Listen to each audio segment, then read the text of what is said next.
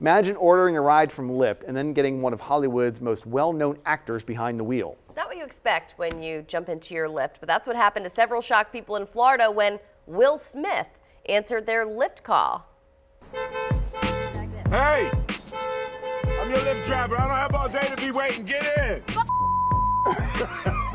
What's up? How you doing? This is super cool. This just got super cool. What's up, man? It's good, bro. Welcome. How you doing? Dude, I'm doing good. You? I like how the one girl was just so low-key about it. Wow, this is cool. Right. The day's getting She's better. like, can I get to where I'm going, please, right now?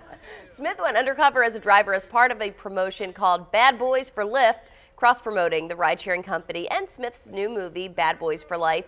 Not only did the lucky passengers get driven around town by Will Smith in a Porsche, they also got a year of free Lyft rides.